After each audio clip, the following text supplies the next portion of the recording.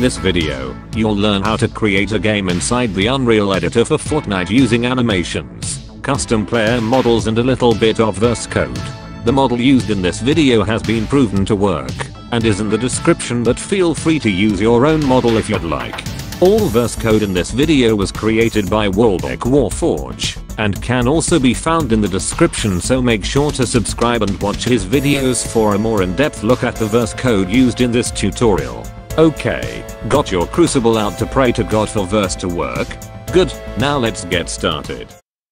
First things first is to create a folder for imports, and then inside of that, a folder simply named fish. Then, head into the video description and install the low poly fish model by Dennis Almiral. Make sure to download the .fbx file, otherwise it won't work. Extract the file and import everything into UEFN.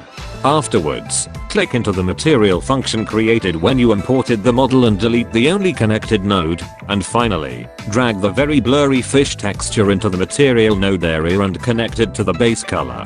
If you want more information on materials, check out my other guides called UEFN Basics. You can now close the material UI and drag the fish out to see it with textures. Here's the part of the video where things get a little complicated.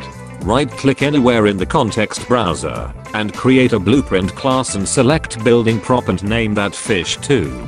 Next up, click into the blueprint and add a skeletal mesh, selecting the mesh of the fish which we've imported.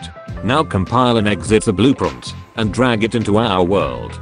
Then create two level sequences, naming them idle anime and run anime. Double click one and track, actor to sequence and select the blueprint class. Then press the little white plus and click animation. Now choose the animation corresponding to the name of your sequence, and do the same to the other sequence.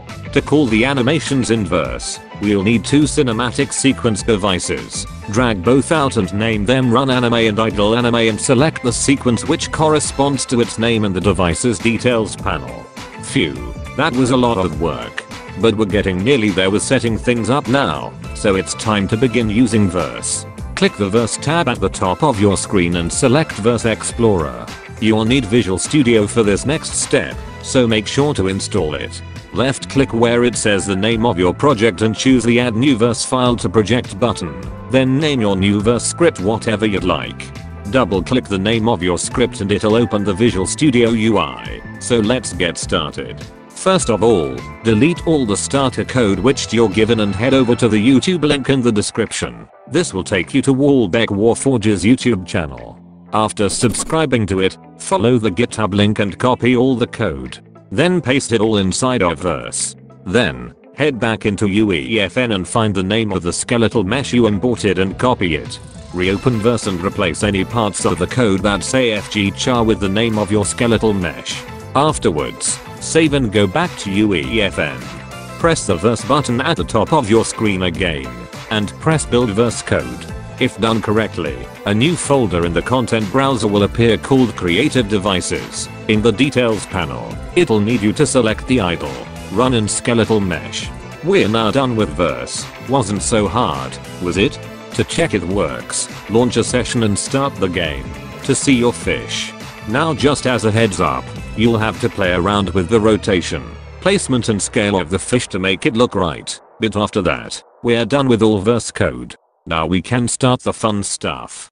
Start by creating a landscape or arena similar to the one on screen, with an area for the player to spawn and upgrade their stats. Now we've got to download some assets, you can find them in the description below.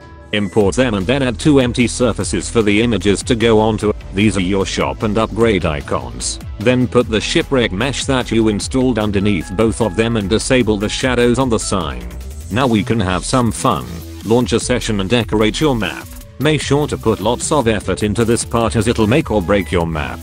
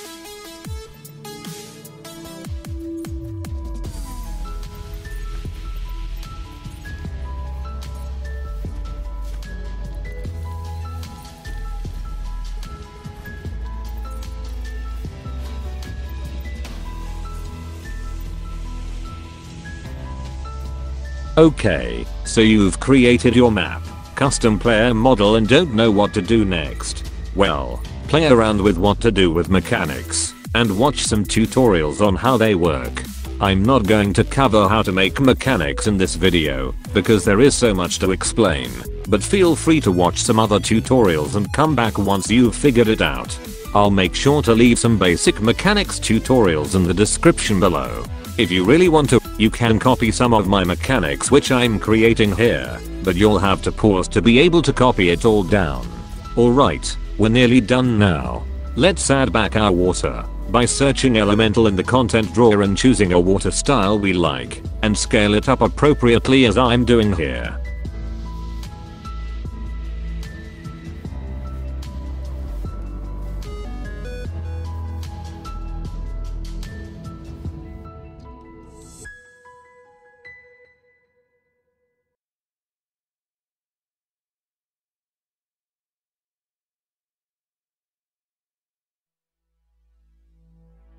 Now for the final step. Grab a post-process volume and mess around with the settings until you reach a look which you're happy with. Now all that's left to do is hit test and begin to play your new game. Ready? Oh, you're still here? Thanks for watching this video, and if you've got any suggestions for future videos, then leave them in the comment section below. If you enjoyed the video, then please make sure to subscribe and use code PartiallyCreative with no E on the end in the Fortnite shop or when making a purchase on the Epic Games Store. Thanks again for watching, and I'll see you soon.